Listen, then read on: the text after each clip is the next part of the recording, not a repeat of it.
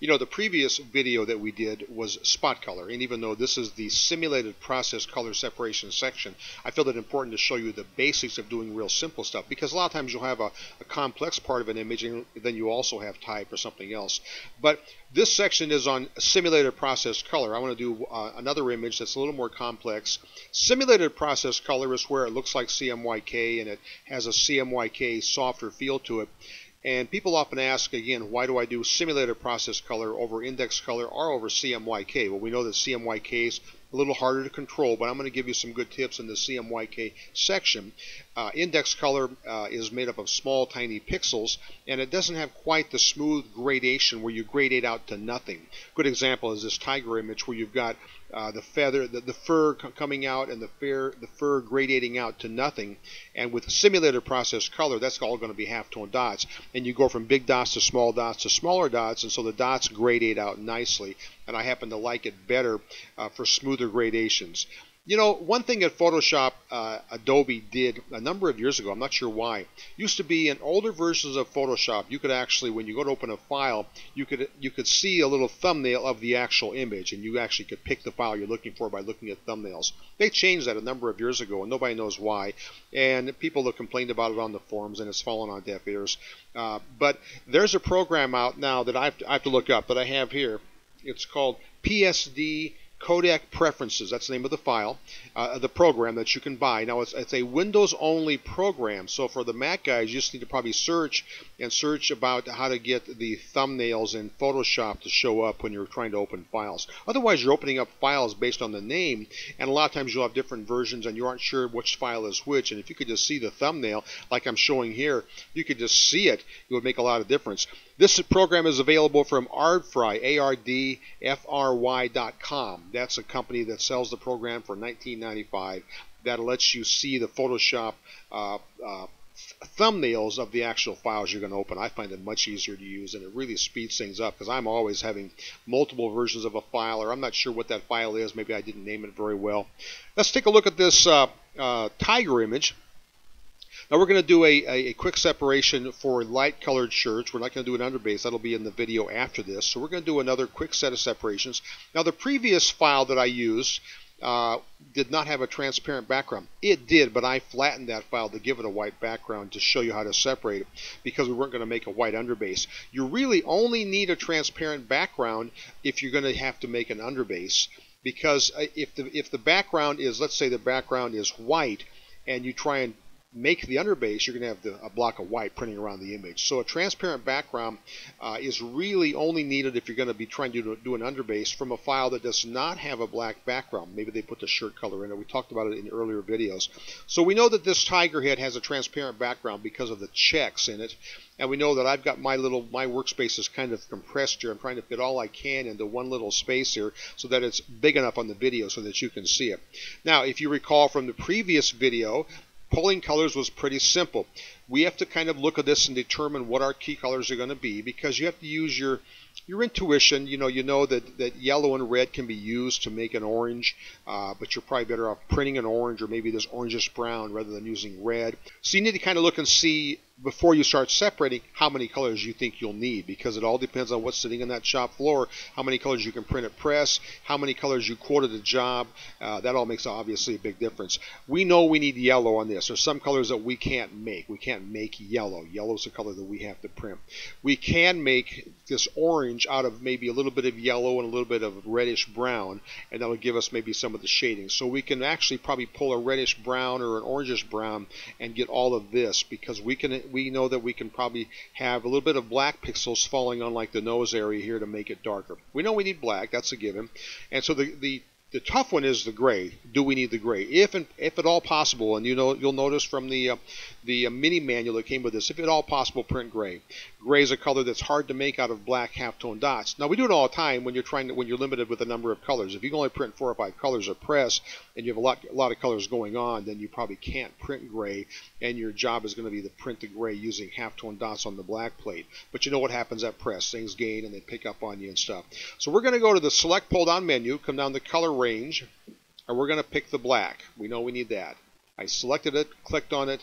I'm going to click on invert, And we know that with this fuzziness slider, we can go more or less. Now, you can see what I'm doing when I go more or less. I know I'm probably going to need a little bit of black halftones on top of that nose to make that orange a little, give it a little some shape to it.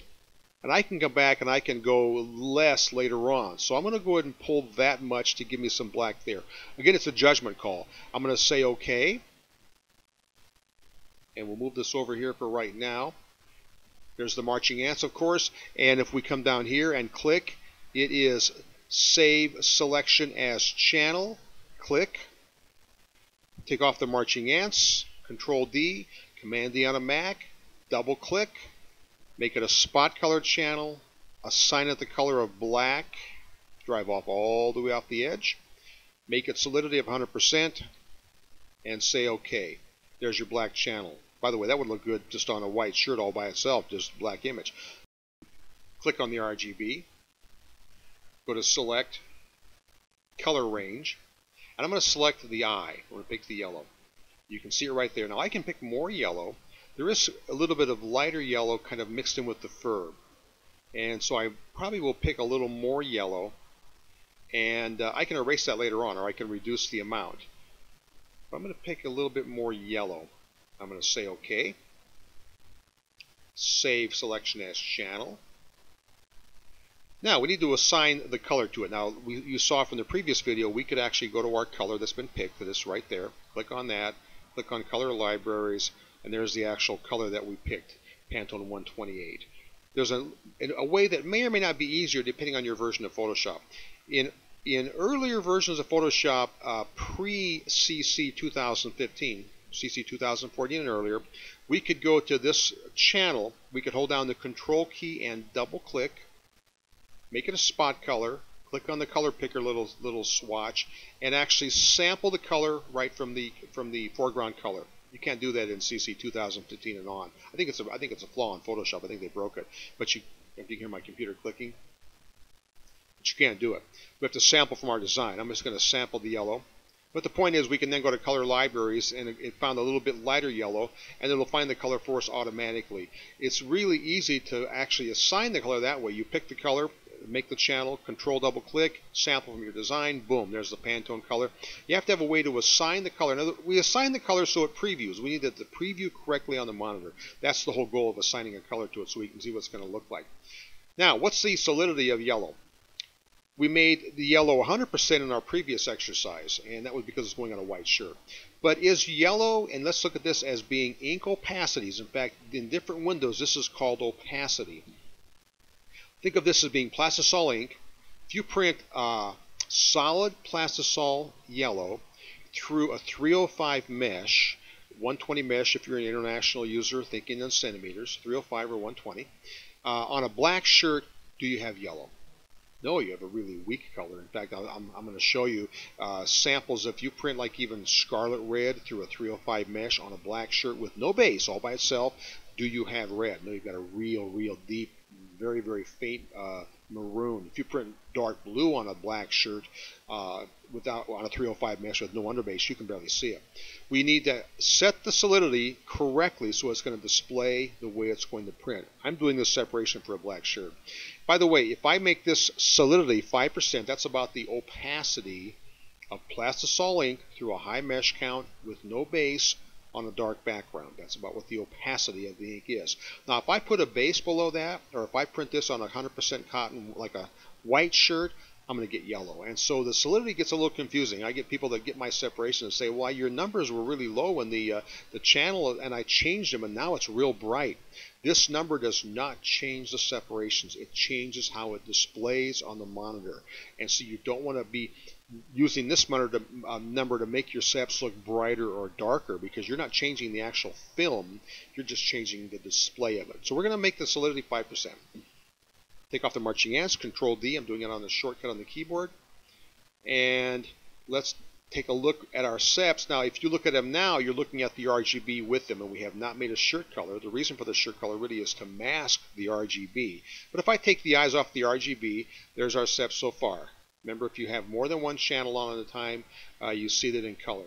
Now, this design could use a brown and maybe an orange. There's this darker brown here. I could let the brown happen with halftones of the black on top of the orange. Let's go ahead and pull the next color. Select color range. I'm going to pull kind of this brown, and you can see the color over here. That's the color I'm pulling. Kind of a reddish brown. And I'm probably going to go a little less on that. Again, it's a judgment call. I just want to get where it is. Kind of these shadows here. Up in his top of his head there. And we're going to say OK. Click down here, save selection as channel. Control double click.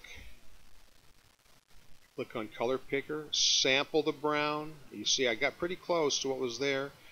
Color library, there's Pantone match, spot color, and what's the solidity? 5%. You have to trust me on this.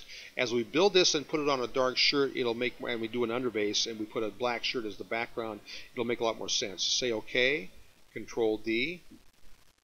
We're going to select color range, and I probably should pick this kind of an orange. And you can see the color in the foreground color. I'm just going to kind of play around, see which one I want to pick. That's probably it. Looking over here. We can go less later on. We can erase. We can lighten things using Dodge Burn tool. Click, Control double click, sample it. Pretty close. Color range, or color library, nearest Pantone match, spot color. Now, typically with a color like this, I might go a little more opaque solidity.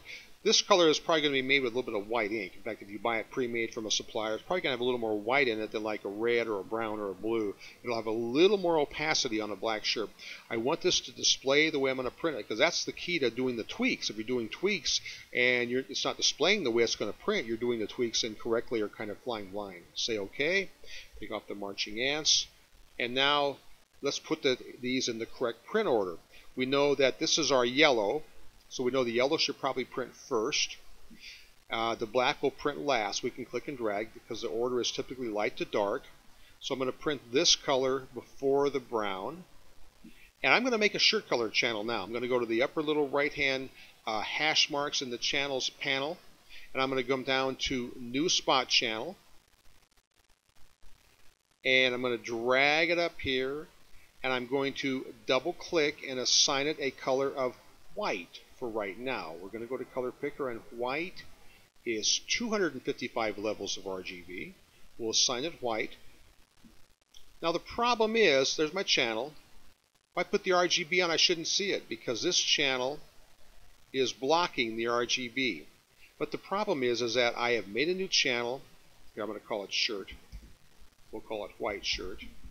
I've made a new channel. I've assigned the color to it, but I haven't filled the channel. And until I fill the channel, the color doesn't know what to do. It's like putting rocks in a box, I like to say. And you have to spray the rocks white for it to show. So if I go to the Edit pull-down menu, Fill, and fill that with black, that's the rocks. I've painted the rocks white, and I need to make the solidity obviously 100%. So it's a black thumbnail. Don't let that fool you. Remember, it shows the thumbnail in black and white. I filled it with black, but I've assigned the color. But we won't see the color that's assigned until we turn on more than one channel. Yellow. So that says that's a black channel, but that just shows you that there's a color assigned to it. Let's just see how we did here. Now, I don't like the orange. I'm going to double click on that, the brown. Let's see what happens if we play a little bit now. Have a little fun. Much better. We'll change that. I don't like the fact that this little deeper, darker shadow here where the black is, I'm going to click on the RGB, select color range, and I'm going to click on the deeper, darker area. Say OK.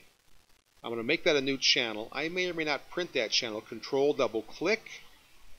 Click on that. Sample the color.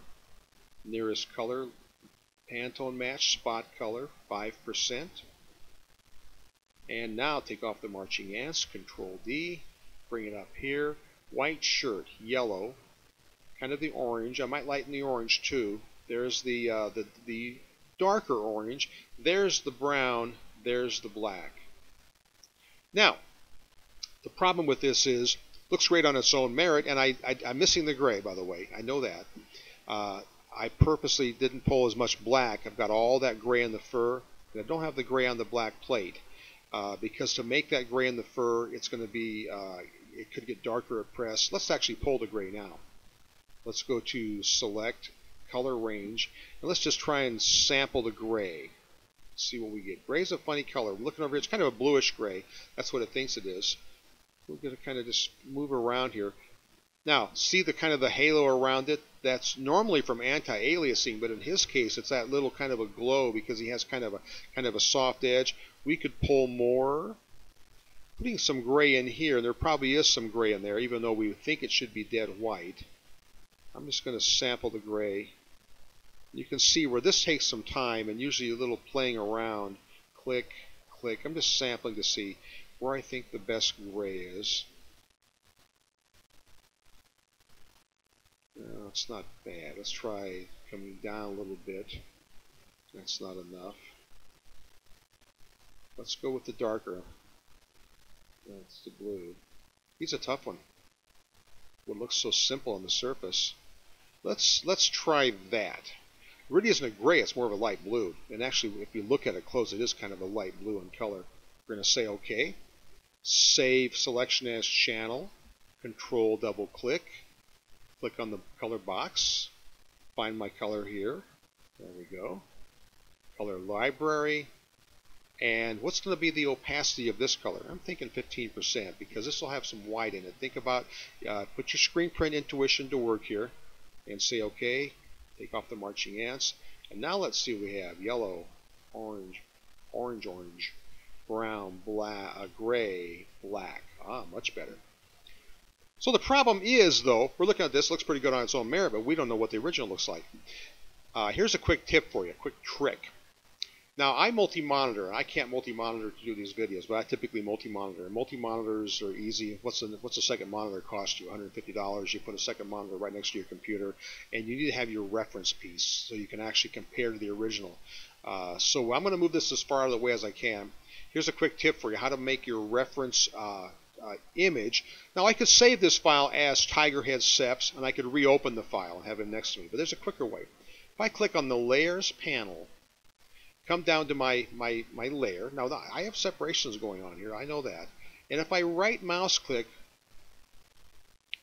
by the way, this will vary depending on if it's a transparent background. The option I'm looking for is not there. A lot of times, and I'm going to move this over so we can see this menu fly. A lot of times your options are different places. The option's up here this time called Duplicate Layer. You get this window. And I don't want to duplicate the entire document. I want to duplicate and make a new document, which means I'll make a new copy with no channels. Click. Move this over here. So now I have a dupe that has no separations, and now I've got my separations. So I've got my copy, and I know it's falling off the screen here because of the video. I'm going to make this a little smaller. I like to have my reference copy nearby, so I have both my monitors side by side when I'm multi-monitoring. Now for this design, again, as like I said earlier, this is a tiger on a shirt. We could be close, but we can see that we're probably, I'm going to go on this color. Let's see if it happens if I lighten it a little bit. Just playing now. Let's check on this color. Let's see what happens if I lighten it a little bit. Getting closer. Not bad. I think that the fur could use a little bit of work, but you get the idea. That is a basic separation for a light shirt color. We're going to take the same design on the next video and make an underbase and a highlight printer for this so it works on a dark shirt.